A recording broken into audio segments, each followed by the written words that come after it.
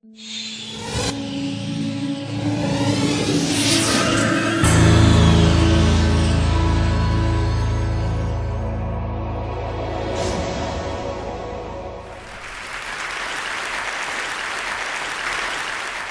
Edgerton inspired us with awe and curiosity with this photo of a bullet piercing through an apple, an exposure just a millionth of a second.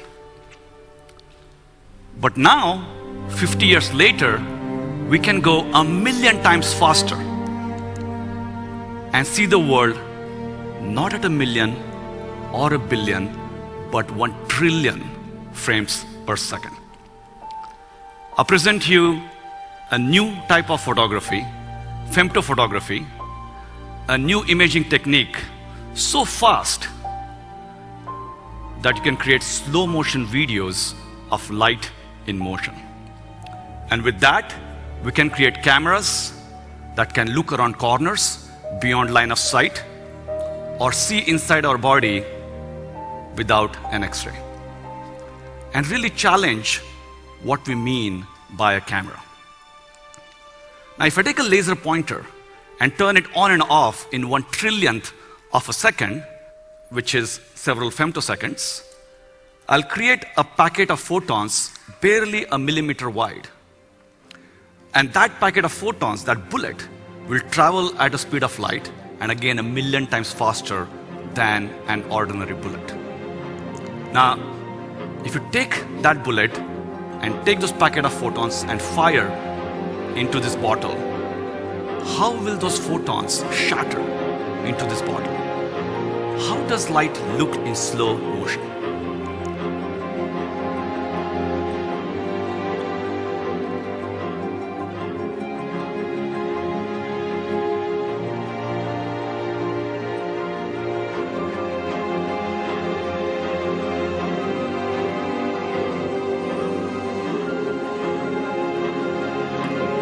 Now the whole event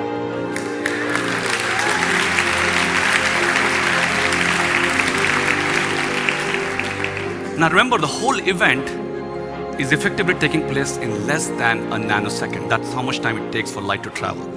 But I'm slowing down in this video by a factor of 10 billion so you can see the light in motion. But Coca-Cola did not sponsor this research. Now, there's a lot going on in this movie, so let me break this down and show you what's going on. So the pulse enters the bottle, our bullet, the packet of photons, they start traveling through and they start scattering inside. Some of the light leaks, goes on the table, and you start seeing these ripples of waves. Many of the photons eventually reach the cap and then they explode in various directions. As you can see, there is a bubble of air and it's bouncing around inside. Meanwhile, the ripples are traveling on the table. And because of the reflections at the top, you'll see at the back of the bottle, after several frames, the reflections are focused. Now, if you take an ordinary bullet and let it go the same distance and slow down the video again by a factor of 10 billion, do you know how long you'll have to sit here to watch that movie? A day, a week, actually a whole year. It'll be a very boring movie of a slow, ordinary bullet in motion. And what about some still life photography?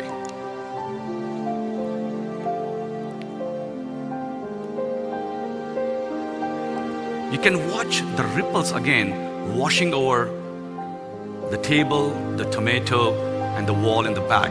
It's like throwing a stone in a pond of water. By the way, this is how nature paints a photo, one femto frame at a time. But of course, our eye sees an integral composite. But if you look at this tomato one more time, you will notice as the light washes over the tomato, it continues to glow. It doesn't become dark. Why is that? Because the tomato is actually ripe and the light is bouncing around inside the tomato and it comes out after several trillionths of a second. So in the future, when this femto camera is in your camera phone, you might be able to go to a supermarket and check if the fruit is ripe without actually touching it. So how did my team at MIT create this camera? Now, as photographers, you know, if you take a short exposure photo, you get very little light. But we're going to go 1 billion times faster than your shortest exposure. So you're going to get hardly any light. So what we do is we send that bullet, those packet of photons, millions of times and record again and again with very clever synchronization. And from the gigabytes of data, we computationally weave together to create those femto videos I showed you. And we can take all that raw data and treat it in very interesting ways. So Superman can fly, some other heroes can become invisible, but what about a new power for a future superhero? To see around corners. The idea is that we're going to shine some light on the door, it's going to bounce, go inside the room, some of that are going to reflect back on the door and then back to the camera. And we're going to exploit this multiple bounces of light. And it's not science fiction, we have actually built it. On the left, you see our femto camera. There's a mannequin hidden behind a wall, and we're going to bounce light off the door. So after our paper was published in Nature Communication, it was highlighted by nature.com, and they created this animation.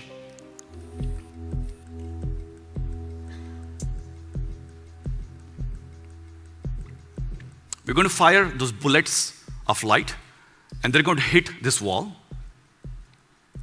And because of the packet of the photons, they will scatter in all the directions, and some of them will reach our hidden mannequin, which in turn will again scatter that light. And again, in turn, the door will reflect some of that scattered light. And a tiny fraction of the photons will actually come back to the camera, but most interestingly, they will all arrive at a slightly different time slot.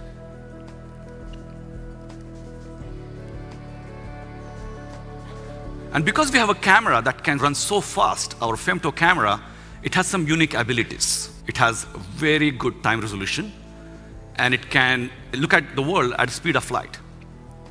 And this way we know the distances, of course, to the door, but also to the hidden objects, but we don't know which point corresponds to which distance.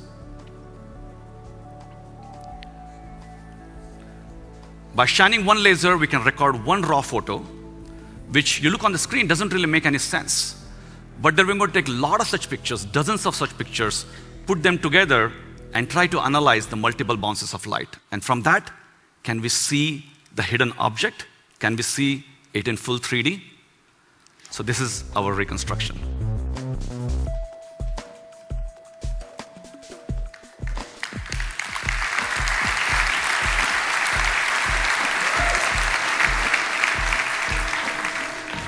Now we have some ways to go before we take this outside the lab on the road, but in the future, we could create cars that avoid collision with what's around the bend.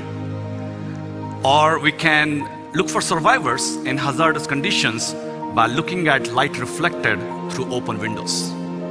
Or we can build endoscopes that can see deep inside the body around occluders, and also for cardioscopes. But of course, because of tissue and blood, this is quite challenging. So this is really a call for scientists to start thinking about femtophotography as really a new imaging modality to solve next generation of health imaging problems. Now, like Doc Edgerton, a scientist himself, science became art, an art of ultra-fast photography. And I realized that all the gigabytes of data that we're collecting every time is not just for scientific imaging, but we can also do a new form of computational photography with time-lapse and color coding. And when you look at those ripples, remember, the time between each of those ripples is only a few trillionth of a second. But there's also something funny going on here. When you look at the ripples under the cap, the ripples are moving away from us. The ripple should be moving towards us. What's going on here? It turns out, because we're recording nearly at the speed of light, we have strange effects. And Einstein would have loved to see this picture. The order at which events take place in the world appear in the camera with sometimes reversed order. So by applying the corresponding space and time warp, we can correct for this distortion. So whether it's for photography around corners or creating next generation of health imaging or creating new visualizations, since our invention, we have open sourced all the data and details on our website. And our hope is that the DIY, the creative, and the research community will show us that we should stop obsessing about the megapixels in cameras and start focusing on the next dimension in imaging. It's about time. Thank you.